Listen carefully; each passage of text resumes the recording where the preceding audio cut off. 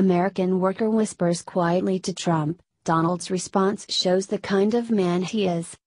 An American business leader got the chance to share a message with President Trump, and Donald's reply speaks volumes. President Donald Trump respects those who serve, and those who play a large role in America's productivity. So when one of this country's most respected business leaders conveyed a personal message to the president, Trump's reply was 100% patriotic.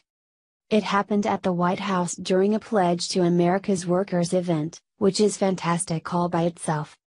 Among the attendees was Microsoft Vice President of Military Affairs Chris Cortez, who got a chance to speak briefly to President Trump. First, he said he was very proud to be the chosen representative for Microsoft's 10,000 employees. Then, before Trump moved on, Cortez dropped the mic and added softly, "I served 33 years in the Marines."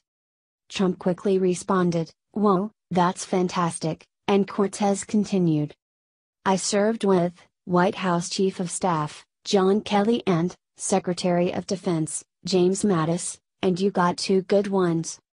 Trump is even more impressed and paused long enough to shake Cortez's hand again, saying, "Very good.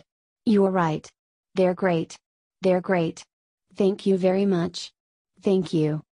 Yes, Cortez has a long and distinguished military record, and he knows Donald Trump as a fellow leader who respects both servicemen and individuals who contribute to their country.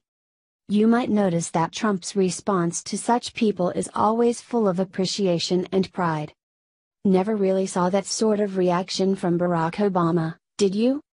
Furthermore, the Pledge to America's Workers event brought over 20 business leaders together, all of whom signed the pledge to train and hire hundreds of thousands of new employees. American employees, to be specific. As Trump said, "There's never been a better time to hire and grow in America. We've created 3.7 million jobs since the election. In the month of June alone, we grew the workforce by more than 600,000 workers. We're in the longest positive job growth streak in American history. And it's all happening because of one man, Donald Trump." This